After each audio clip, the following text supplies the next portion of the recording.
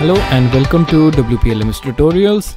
In this tutorial we are going to learn how to integrate different social media logins with your WPLMS 4.0 site.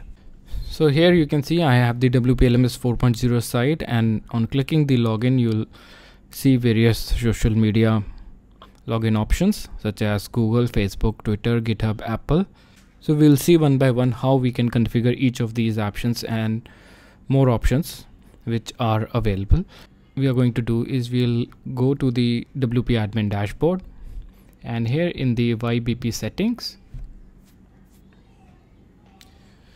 we'll see that we have the option below as the Firebase project, and here we can enter the Firebase config and we can enable various social login options. So for this we have to go to the site, which is firebase.google.com, and here if you have a Google account you can simply log in using that Google account and log into this site, and then you can go to the console, and here you can add a project. So you can add a project name. If you want to enable Google Analytics, we can disable Google Analytics right now, and here our project is being created. So once our project is created, we continue the project, and here we go to the project settings and we enable this option, which is the web app, and we can register the app.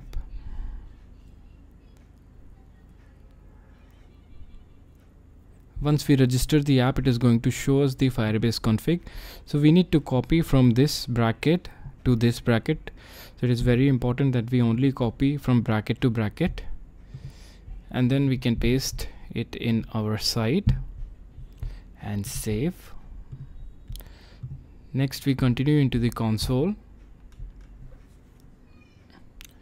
and here we have the WPLMS web app ready. If you forgot to copy in previous step, you can also copy from here. Next we need to go to the authentication section. Here we need to set up the sign-in methods. So based on what all sign-in methods you are going to enable for your app, for example we'll enable Google, Facebook, Twitter, and Apple login requires a developer Apple ID, which is going to cost you $99 per year.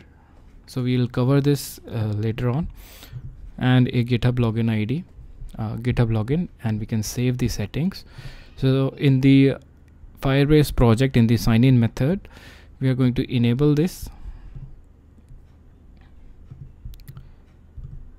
and we'll save. So Google sign-in is enabled, and then we have the Facebook sign-in. So here the Facebook will ask for an app ID and app secret, and to complete we have to give this OAuth redirect URI. So what we do is we go to the Facebook developers.facebook.com, and here if you're logged into Facebook, then you'll directly see the my apps, and here you can create a new app, and since we are integrating Facebook login, we can click here and we can create the app ID. So once the app is created, we go to the dashboard, and here you can see that we have the app ID in the settings. For the basic settings, we have the app ID and the secret. So we are going to copy this and paste it in our Firebase, and we'll copy this OAuth redirect, and in the app domains, do mention your domain. So if we are using localhost, we'll mention localhost. Do mention the privacy policy URL and terms URL.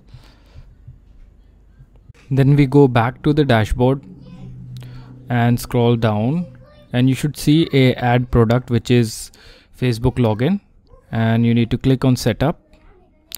So I just activated it,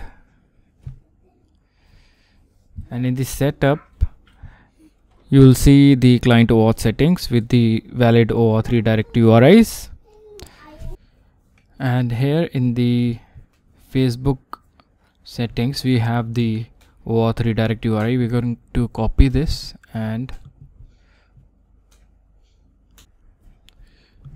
save the settings. So we save the Facebook settings. Next we come to the Twitter, we enable, and then for API key and API secret we go to developer.twitter.com, and in the apps make sure you are logged in, and in the apps you need to create an app. So you need to create an app in the Twitter account. It has a pretty big form. You need to fill in the purpose and all those things, and here you can create the app name and write a description. You need a website URL, and make sure you enable the sign in with Twitter. And once you do this, you get the keys and token. So this is the key, and this is the API secret key, which you need to fill in here and then enable. So once we have enabled these login items, we need to add the authorized domains. So this is the important step, that you need to add your website TLD, which is the top level domain here, so that you can log in. And now our authentication social media login integration is ready, because we enable the we entered the Firebase API key, and then we enable all these switches. And now if we try on the front end,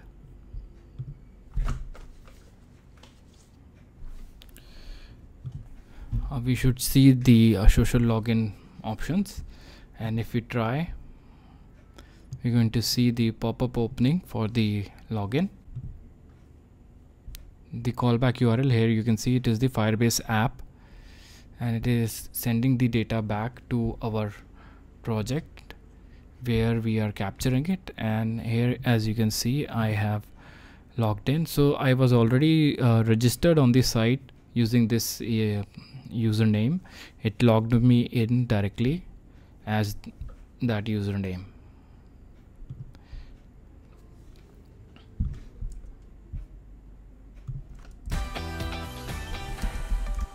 That's it from WPLMS tutorials. Thanks for watching.